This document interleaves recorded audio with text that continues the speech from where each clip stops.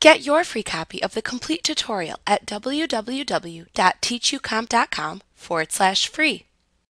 To select a single contact, when viewing the Contacts folder in Outlook, click once on the Contacts entry. Notice the entry is then highlighted to indicate it is selected. To select multiple contacts, if the contacts are not next to each other in the folder, click the first one to select. Then hold down the Control key on your keyboard. Then click any other contacts to select.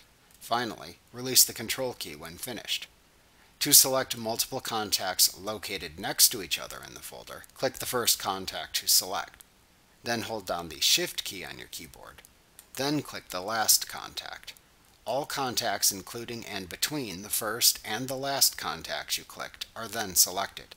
Finally, release the Shift key on your keyboard. To edit information for an existing contact, double-click the entry for the contact whose information you want to edit to open the contact window again. Then change the contact's information in this window. After changing the information, click the Save and Close button in the contact window to save your changes. To delete a contact, select the contact to remove from the Contacts folder. Then press the Delete key on your keyboard. Alternatively, click the Delete button in the Delete button group on the Home tab of the ribbon. The selected contact or contacts are then immediately deleted.